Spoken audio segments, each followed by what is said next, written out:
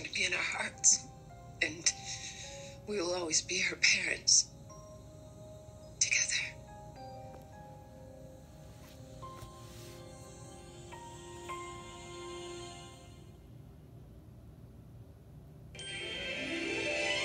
Like sand through the hourglass, so are the days of our lives.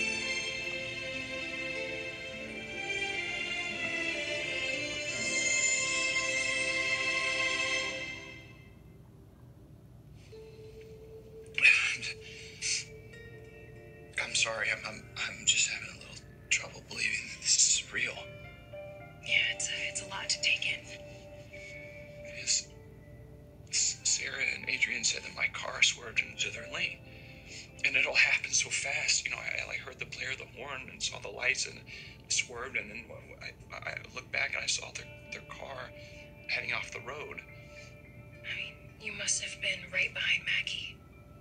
They were swerving to avoid her, well, not you. My car is gray, and Sarah said the car was black, and I just thought, because since it was, dark, they thought it looked the same.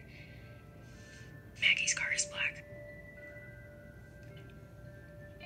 Maggie's car is black. Yeah. Well, you never questioned that it was you? I mean, I knew I shouldn't have been texting.